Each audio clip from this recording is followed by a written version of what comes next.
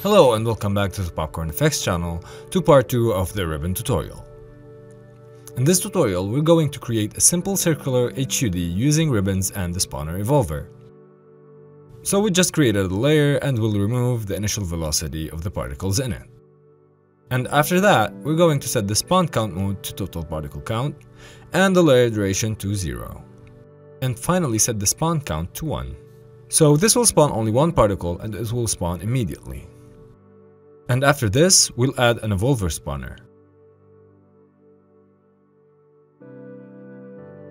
Set the spawn metric to time, and since the mother particle has a life duration of 1, and the spawn interval in the child is 0.1, it's going to spawn 10 particles in the trail. We don't need the particles to move, so we'll remove the velocity in the spawner script, and set the life of the children particles to infinity. And now when they spawn, they won't die. Let's add the ribbon renderer and delete the billboard renderer. Now we need the particles to form a circle around the parent particle. To do so, we'll need the life ratio of the mother particle, and we use the spawner.life ratio to get it. Here we go.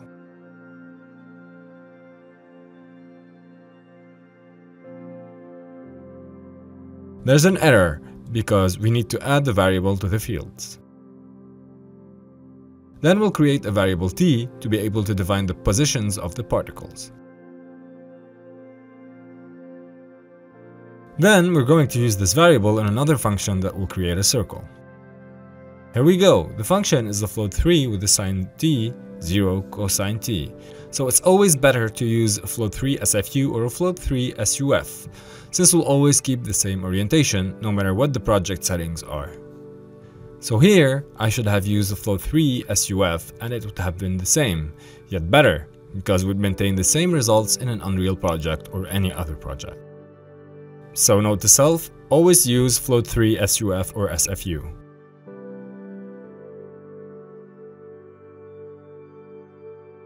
We'll notice something, it's that there's a weird gap in the circle.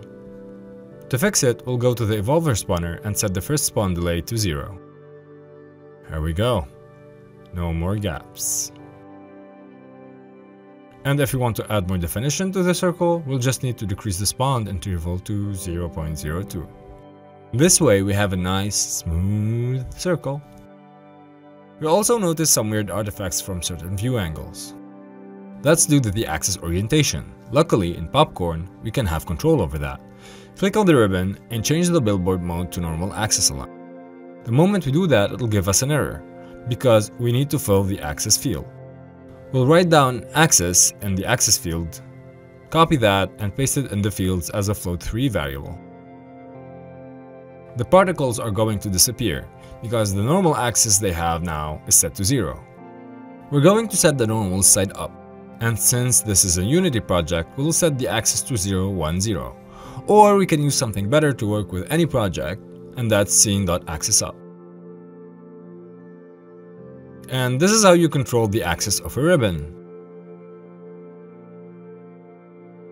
Let's give this a texture and pick the atlas that goes with it. Voila! There's also something cool that we can do. We can stretch this texture on the whole circle. And we'll do that by setting the texture U field to the spawner.life ratio. So in the texture U field, we write down SLR and press enter. And we get this cool looking sci-fi circle. We can also change the texture ID of this and test out other textures. Let's give it a try. We'll go to the spawner script and set the texture ID to 3.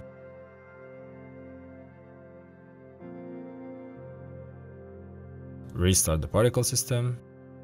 And if we remove the SLR from the texture U field and press enter, we'll have a whole different feeling to it. I'll change the texture ID to 2. I just love how dynamic PopcornFX is. And if we want to change the axis of this, we can set it to 101. But we'll notice an artifact, and the way to fix this is to normalize the position and set it to the axis. And there you go, it looks perfect. And we'll do one more thing. We're going to change the normal directions by editing the Y in the axis. So we'll create a normalized temp variable from the position as float3. And instead of keeping the y at 0, we're going to set a variable angle to it. Then set the temp position to the axis variable. Lovely. And finally, to make things more dynamic, we can add an attribute effect. Name it axis angle and set it to the angle variable. Change the value, reset the particle system, and enjoy. Well, this brings us to the end of this tutorial. Give us a like if you found it helpful, and be sure to subscribe to our channel so you don't miss the part 3 of the Trails tutorial. See you then, and thank you for watching.